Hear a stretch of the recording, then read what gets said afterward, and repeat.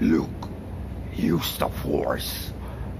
Ah! Ten, ten, ten, ten, ten, ten, ten.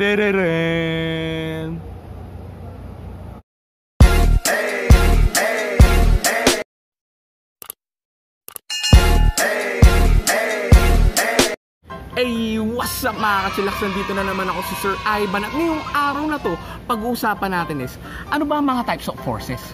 Kung ready ka na, tara, samahan niyo ako. Let's go! Bago tayo magsimula, alamin muna natin kung ano nga ba ibig sabihin ng force. Science ba to? Magaling! Ano pang alam mo?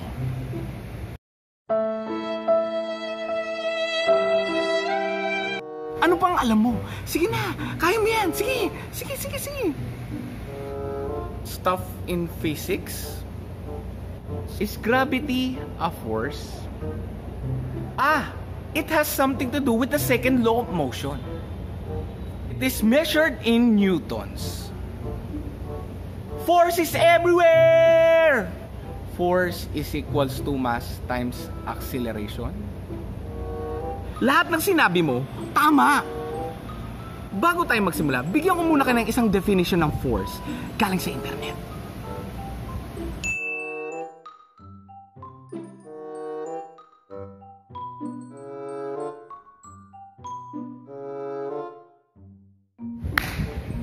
Ibig sabihin lang pala nito, force is the push or a pull to an object. Meron tayong dalawang uri ng forces. Una, ang tawag dito is balance force. Pangalawa, unbalanced force. Pag sinabi nating unbalanced force, parang ganito. Pag yung object ay stable, meron siyang balanced force. Pero pag ang object ay ganito, katulad nito, nahulog at katulad nito, meron siyang unbalanced force. So basically, pag ang object ay stable, katulad nito, meron siyang balanced force. Pero pag ang object ay hindi stable, katulad nito, meron siyang unbalanced force. Susunod naman ay gravitational force. By the way, ang gravity, ito yung force na naghahatak sa ating pababa. Yun yung gravity. By the way, ang measurement ng gravity is 9.8 meters per second. In short, lahat ng object ay nahahatak ng gravitational force. Contact force.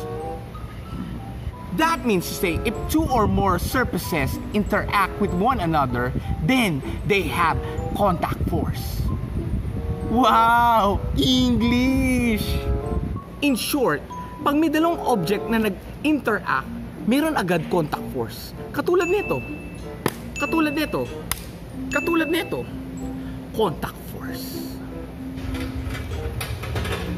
Applied force. Yun. Thank you, kuya. In short, lahat ng bagay na tinutulak o hinahatak ay ginagamitan ng applied force. Friction force.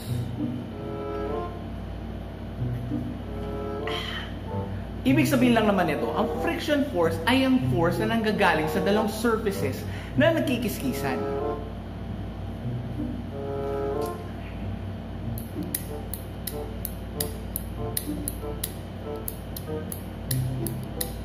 Spring force.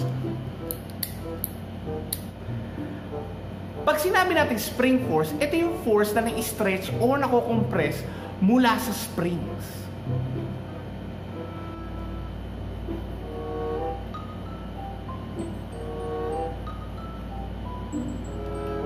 Tension force.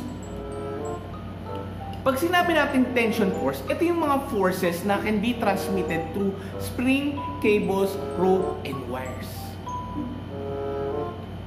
Hey, what's up? Tapos na pala yung video. By the way, yung video na yun has something to do with the types of forces. Tandaan, may mga forces pa akong hindi nabanggit dito sa video na to. Kaya kailangan mo mag-aral at mag-research pa upang gumaling.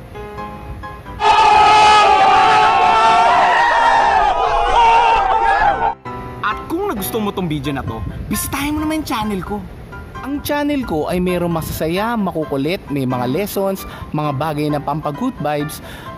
Tingin ko, magugustuhan mo to. So, bisitahin mo na. Tingin ko, magugustuhan mo yung channel ko. Kung nagustuhan mo tong video na to, please like it. Comment ka naman, oh. Subscribe to my channel, hit the bell button below para updated ka sa lahat ng mga videos ko pa. Share mo na rin. So hanggang dito na lang. Peace.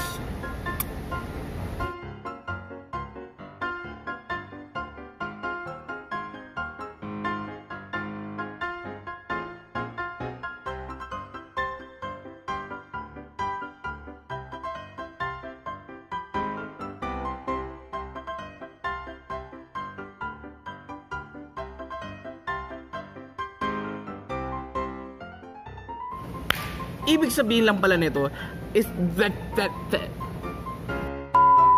Hey, what's up mga Ka-Chillax? Nandito na naman ako. Pag sinabi natin tension force, ito yung force na can be translated. Wait lang, ulit eh. Last one.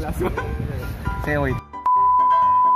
That means to say, if a two or more interacting objects, surfaces pala. Sinabi nating unbalanced force, para kaya ganito. Dalawa tayong...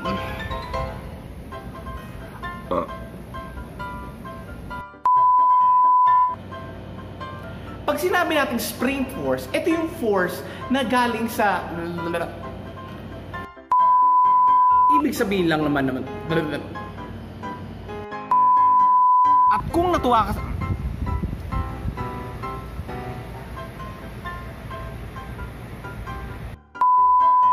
Lahat ng bagay na ginagamitan, may dalawa tayong pinaka... wala. Bago tayo magsimula, bigyan ko muna kayo ng definition ng By the way, ang gravity is ito yung force na nag-aatras.